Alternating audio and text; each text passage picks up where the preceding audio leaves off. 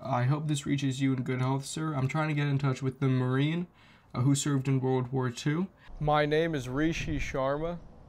I'm 22 years old, and ever since I was in high school, I've been on a mission to meet and film interview as many World War II combat veterans of the Allied countries as possible.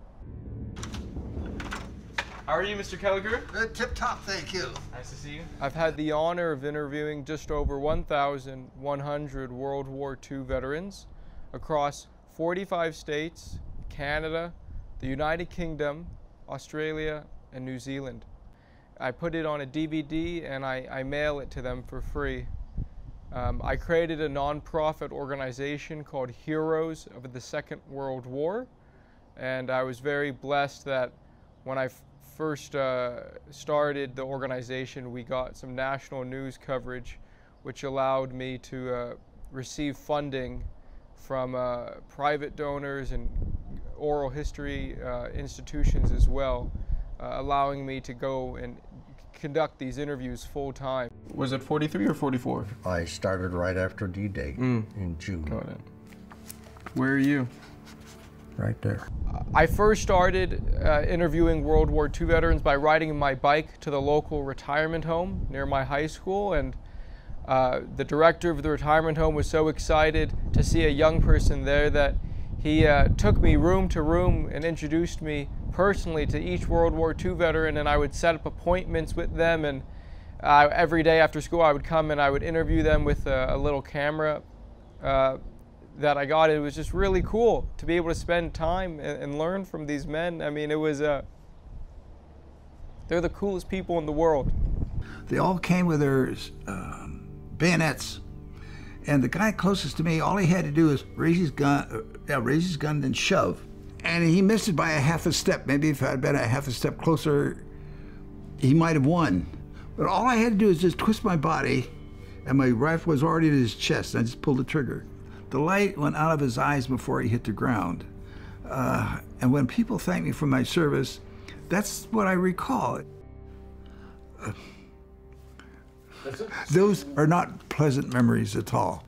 War is hell, and I mean hell. I wouldn't want to go through another one. What your life could have been without the war, or what it might have been.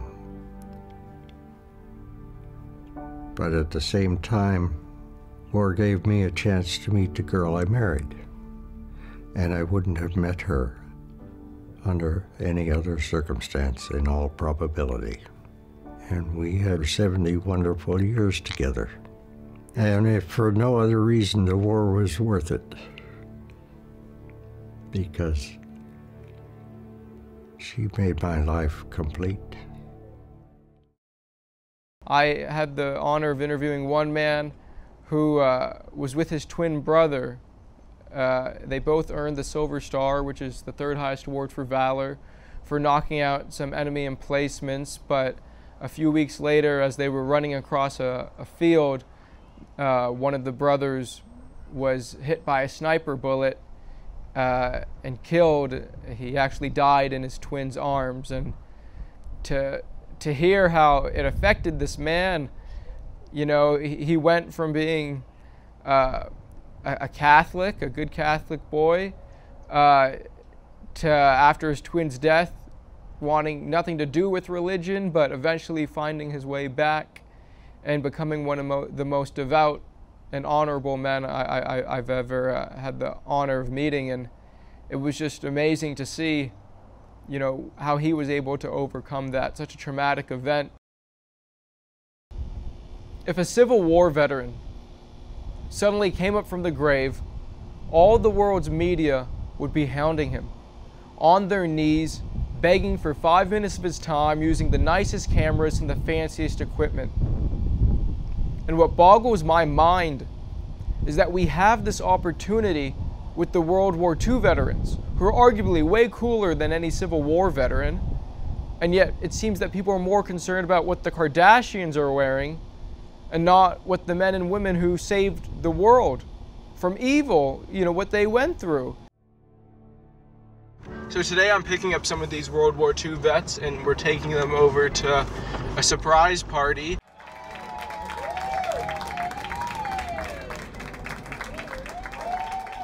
It's just the most gratifying experience for me to be able to look someone in their eyes, someone who I believe in my heart of hearts has saved my life and the lives of millions and millions and millions of others. I urge anyone watching this to please take the time to go into a retirement community, to talk to your grandfather, your elderly neighbor, and to be able to listen to them and thank them, and to know that I'm helping preserve their story so that they won't ever be forgotten.